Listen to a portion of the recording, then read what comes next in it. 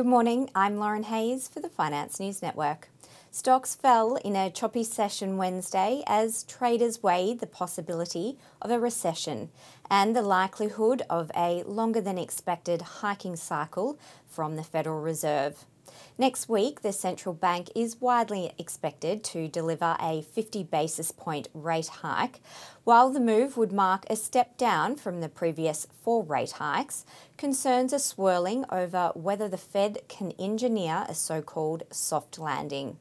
Investors await more economic data this week, with jobless claims data due out Thursday and November's producer price index and preliminary consumer sentiment data for December out on Friday.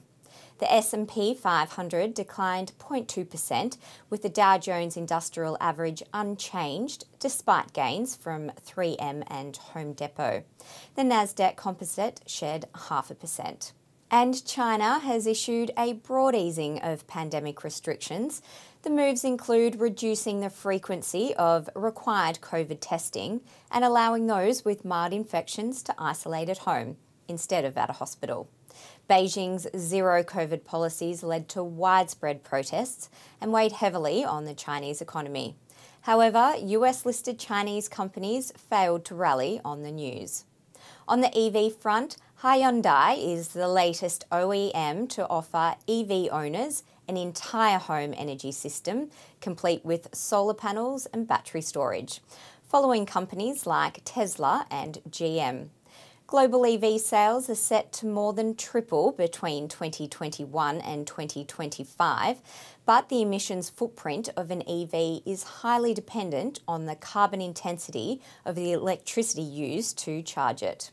And lithium prices are expected to pull back amid a slowdown in EV sales, primarily due to rising supplies and subsidy cuts by China for electric vehicles.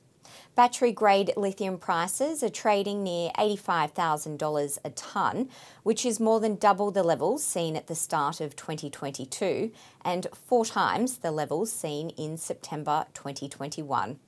China is expected to remain by far the top single country for EV sales for many more years, but the pace of demand growth is slowing. That said, the producers are rushing to bring new projects online, considering lithium demand is expected to grow at an exponential pace over the long term, alongside accelerating demand for EVs.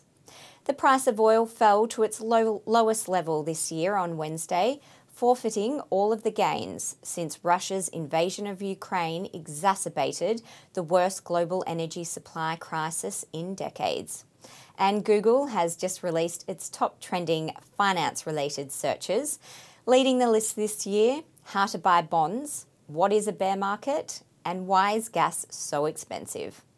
Across the sectors, healthcare and defensives were among the leaders. It was a mixed bunch overnight, though some of the recent rotational winners led again.